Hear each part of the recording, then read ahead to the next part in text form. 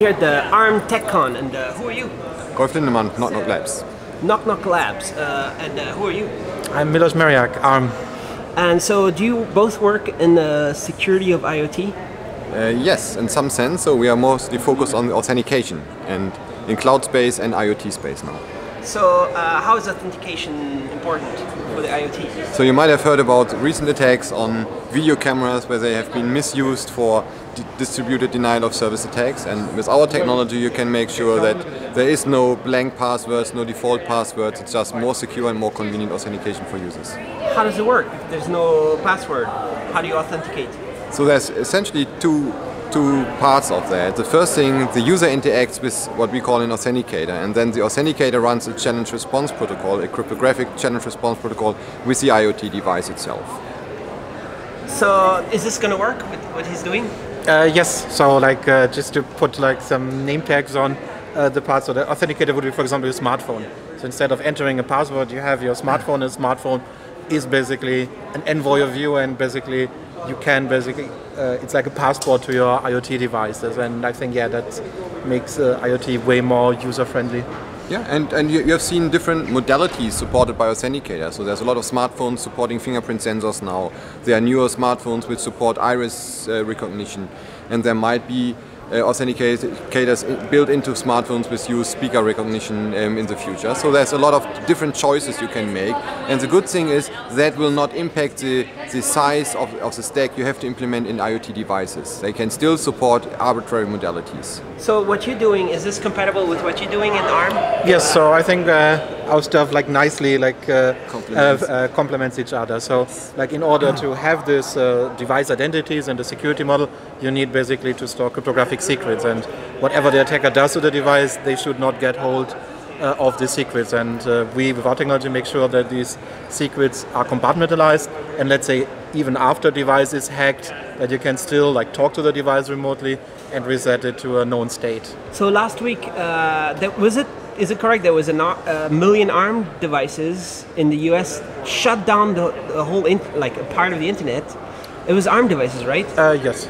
So it's really important for you to make all ARM super secure. And are you going to succeed with this? So the problem that happened is that these devices had default username passwords. So by having this advanced authentication methods, you would not need a username password, and that situation could not exist in the first place. So I think a large part of that story is about educating manufacturers, for example, not to ship devices with default passwords, but for example to seek alternate solutions for authenticating to these devices. Who were the hackers last week? Do you know who it was? I think it's not known who the hackers were. But you have access, right? You have access to the IRC group or something? You checked? No, but the point is I'm not so interested about the hackers, because the attack itself is incredibly trivial, right? So you scan for devices of a certain manufacturer, you get a known string as a response. So the point is internet is actually not as big as people think. So internet basically in the IPv4 space are 4 billion addresses. It turns out with a 10 gigabit uplink, you can scan literally the whole internet within 5 minutes. And that's basically simply the internet is now fast enough that everybody and his dog can scan the whole of the internet within 5 minutes, find all these cameras, and by having all the same username and password, every idiot and his dog can execute this attack. Have you scanned the whole internet as part of your job? Do you do that every week or something? I have plausible deniability. Okay, but so Nok Nok Labs is a company. Do you have business already doing this? Yes, we have already business, and we are currently mostly focused on user-to-cloud authentication, right? And we have customers like NTT Docomo in Japan, which have rolled out our technology to their customer base already, and now we are bringing the same technology to Internet of Things use cases. So scale it down from big cloud services to small Internet of Things devices. It doesn't make things more complicated to install and buy and stuff? Is it as easy to set up? Or? Yes, it's as easy as set up, and the good thing is the user verification or authentication gets much easier for the user, right? You don't have to remember all the different passwords for different devices connected to cloud service anymore. To just authenticate using your preferred user verification method, which might be a fingerprint or speaker recognition or face recognition. Or so if you get an IP camera, on-part IP camera, and you get an on-part IP camera DVR machine, how would you authenticate it? So you typically, those cameras do not have a direct user interface, right? There's no keyboard with the camera, there's no display directly, so you have to use your tablet or your smartphone to connect to those devices. Just any smartphone, you have 10 IP cameras and start authenticating? Any smartphone, and sure, you have to register first, and that needs some kind of initial pairing or registration process. And typically what we have learned in devices case is that physical access to the device when the device has not been used yet, right, is the right thing to do. But once you have registered, it's implicitly assumed to be, for example, an admin registration, and then it automatically blocks further registrations without explicit permission from that initial admin, unless you'd reset the device to the original state. So is this in the hardware or is it just a software solution? So for example, the hardware can help a lot with discoverability. So for example, by using technologies like Bluetooth Low Energy, you can literally detect devices in front of you. So you can control the transmission power of Bluetooth Low Energy devices, and the smartphone then can figure out this is the device you're currently standing in front of. So the hardware can facilitate this discovery process a lot. And so there's ARM Trust Zone, we've seen that for a while. Are people using that? Or is it they're just shipping and not really using it? And there could be more security, right? So ARM Trust Zone, I think, is on pretty much like probably most of the Android phones since many, many years. It was predominantly used for DRM, for example, for digital content. So let's say 5-8 years in the past, when you were playing an HD video streaming on the smartphone, most likely ARM Trust Zone was involved. But I think the new cases of, for example, malware detection and so on are pretty exciting. So for these, we still need to convince, for example, like large operating system vendors or like Google, for example, to use basically this additional capabilities of Trust Zone to do more than just digital rights management. And I think the second, let's say, largest use case for Trust Zone actually is implementation of authenticators. And we have seen large companies like Samsung and Sony and so on all implementing FIDO authenticators, putting them on the devices and using Trust Zone technology to protect those authenticators from the rich operating system. So you work with Trust Zone? We work with a lot of authenticator vendors, and we have done a lot of proof of concept implementations, which then have been used for real deployments. So the way Trust Zone works, like a lot of people are using Trust Zone without being aware of it. So for example, in Android, you have like generic APIs for key storage, and it just happens that some of these key storages are backed by Trust Zone. So you can ask basically interface if you care about Trust Zone, whether something is Trust Zone. But I think most cases you would use Trust Zone without realizing. So let's say if you store, let's say, passwords in your browser, that storage might be protected by a Trust Zone backed secret. Because I really want to see passwords disappear. Is that your business? That's our business. Oh, it's only for IoT? How about for consumers also? Yes, so we already use that for consumers to cloud authentication, and now we are moving towards a space for consumers to IoT device authentication. So that's... Because what's the point in having all these passwords for all these websites, for all these IoT devices? That's not secure, right? It's first not secure, and second it's not convenient, right? So you can't remember that as a user. You typically forget the password, then you come up with all these workarounds, right? You have it written down or stored in password managers, or even worse, stored in some other cloud storage systems which are vulnerable, and some of them already have been attacked. So that's things you want to avoid. So you log into a registered system on the web, something on the cloud, and that's how you authenticate all your devices? And if you lose your phone, you can log in again with another phone, or? So there are different kinds of IoT devices. There are standalone devices, for example, light bulbs, right, or Wi-Fi routers. Typically do not depend on external cloud services to work, so you can authenticate directly to those devices. But there are also connected IoT devices, for example, cars, right, could be connected to a cloud service, as could be doors, right, for example, in hotel rooms. And if they are connected to cloud services, you register to the cloud service, right, to myrentalcar.com, for example, or to myhotel.com. You register as a user, you book your room, then you show up in the hotel, you want to skip the check-in line, you just go straight to your room and then authenticate to that door with that authentication capability. So there's authentication. Is there a lot of other things you're doing with for security? Yeah, so firmware update, I think, is also a big topic.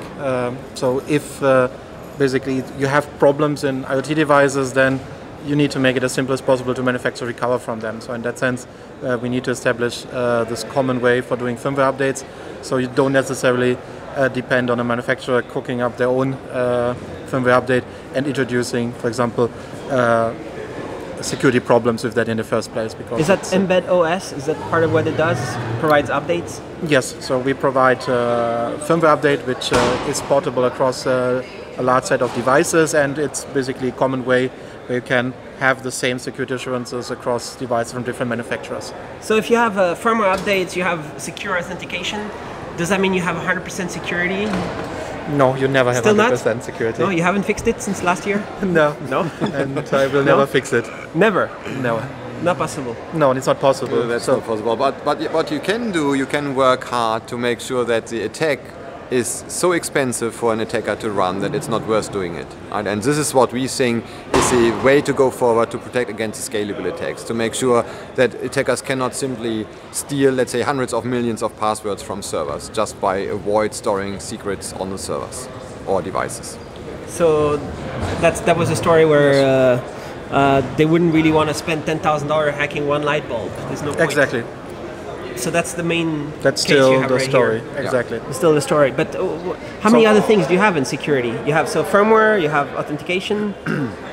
So the device identity, which is an extent of authenticating the device, because of course devices have also relation between each other. So I need to trust, for example, that the device that initiates an action is basically that device. It's not some attacker that pretends to be the device. So I think a strong part of authentication also like identity. Because it's too expensive to put a unique ID in every CPU, right? That's not something they do.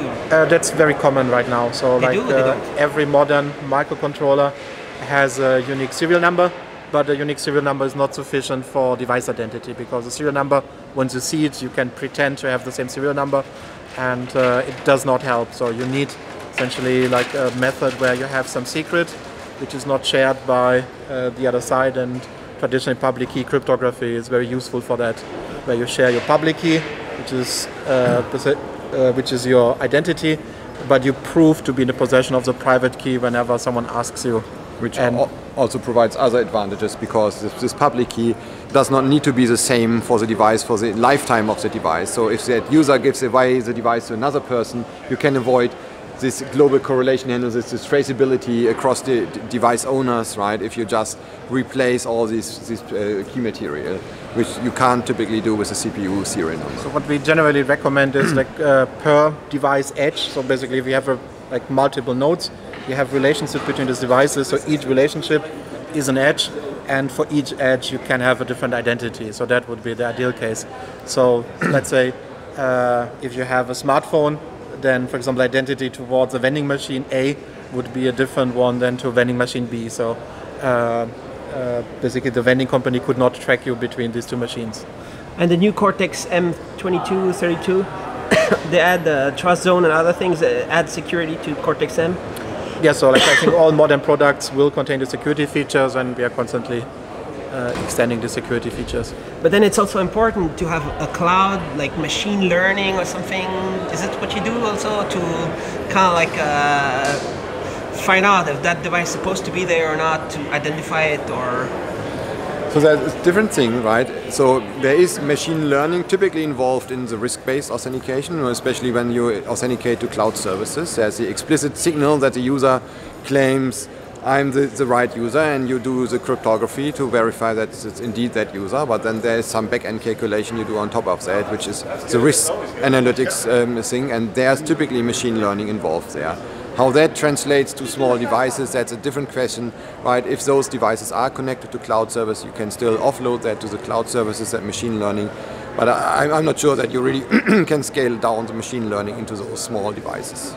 Always. All right. So one interesting aspect of machine learning, I think, in combination with cloud networks, is like, can I trust the data which I use as a basis of the machine learning? Because like, if an attacker, I can shift the data by pretending to provide measurements, I can influence the machine learning to my benefit, and like being able to trust the data created by these very small sensors, I think, is of vital importance for having reliable machine learning. And how about having some kind of secure OS subsystem thing? Is this something happening? Before there was this trust zone, there was a whole second OS kind of idea, where you would be a secure OS, you type your password in there, or something. But is that something you were doing? Yeah, so like the security needs to be integrated with other system components. So whatever the OS is, it needs to be tightly integrated with the security functions. So for example, with respect to recoverability, with respect to firmware update, so every OS needs to perform this integration. So yes, like the OS would need to be integrated with the security functions. All right, cool. So looking forward to 100%. I want 100%. I hope you'll find a way. No, it's asymptotically approaching 100%, yes. but technically we never reach 100%. Cool, and all these IP cameras that have issues right now, what do you recommend them to do? Just return them up? Yeah, throw them into a dump. All right. Landfill. All right, let's see if they can keep doing DDoS every 2 weeks with those. There's no way to stop it, right? Shut them off, right? So I think the easiest Firmware approach is that the providers behind these cameras block that traffic, so the users won't even notice that their cameras are now safe with respect to the internet. So, but the providers essentially need to remove that threat. They need to do a recall. No, like you say, like let's say you have 1,000 users, let's say here in Santa Clara with these cameras. So you don't have to approach these customers, but let's say the cable provider that gives them internet access can detect that specific traffic and block that traffic before it hits the internet.